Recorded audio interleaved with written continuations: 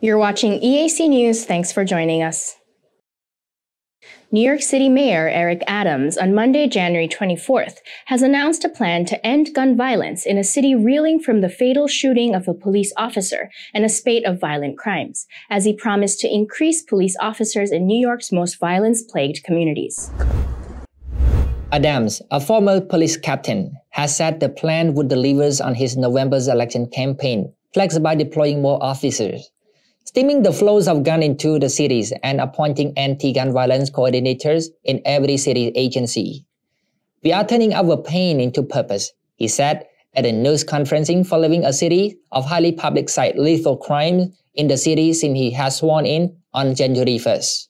Today, we are releasing our blueprint to end gun violence. I want to be clear. This is not just a plan for the future. It is a plan for right now. Gun violence is a public health crisis. There's no time to wait. We must act. The sea of violence comes from many rivers. We must dam every river that feeds this greater crisis. Our blueprint to end gun violence addresses each one of these causes with both immediate interventions and long-term prevention strategies.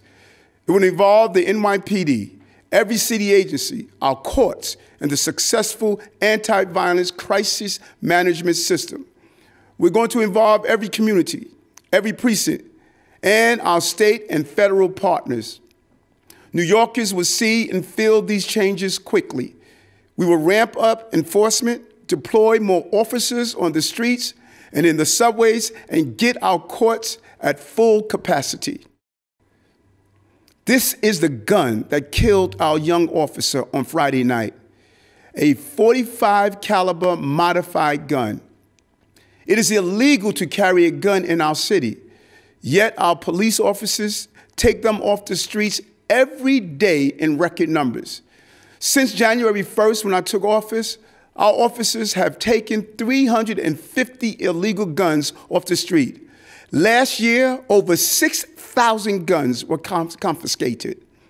Our officers are doing heroic work getting guns off the streets, but traffickers keep the guns coming. That must end. We must stop the flow of illegal guns in our city.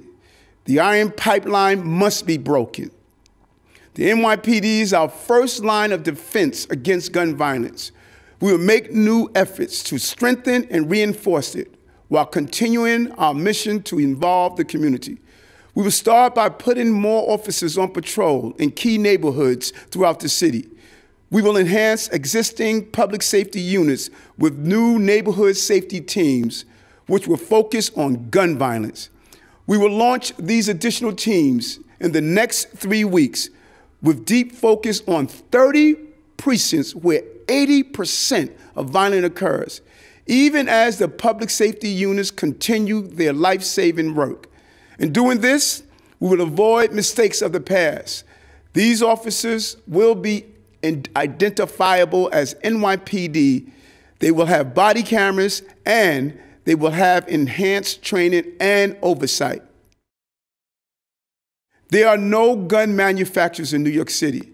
Yet, even as the NYPD removed 6,000 guns from our streets last year, we know that new guns are arriving by car, by bus, and by train every day. The NYPD will work with state law enforcement to implement spot checks at every entry point like Port Authority and other bus and train stations. We will also move forward on using the latest in technology to identify problems, follow up on leads, and collect evidence. From facial recognition technology to new tools that can spot those carrying weapons, we will use every available method to keep our people safe. 2 police officers were shot in Harlem on Friday while responding to a domestic violence call, leaving one dead and the other in critical conditions. 2 other officers were shot in a separate incident last week in other parts of the city. As in many U.S. cities, murders and gun violence have surged over the past 2 years in New York. Experts say the trend partly reflects the social disruption from the pandemic and its effects of reducing the numbers of police officers on duties. The city counted 488 murders last year, up 5.6% over 2020 following a 47% summer years earlier. The biggest year-to-year percentage increase ever recorded in the country's most populous city. The spike ended a fairly steady decline in murders since 1990 when the numbers peaked at 2,245. Shooting doubled from 2019 to 1,532 in 2020 and increased 2% in 2021, according to city statistics.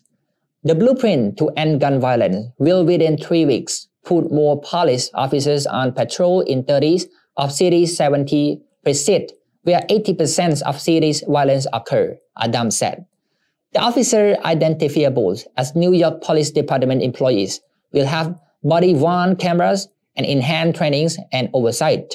Travelers into New York City will be screened for illegal guns with facial recognition technology at new spot checks at various entry points. City authorities confiscate illicit firearms on a regular basis, with 6,000 removed in 2021, but new guns enter the cities at a faster rate, according to Adams. Adams encouraged prosecutors to triage gun cases to ensure they are the first cases brought to court, and urged lawmakers to reduce the numbers of guns that a person must traffic before they can be charged with a felony.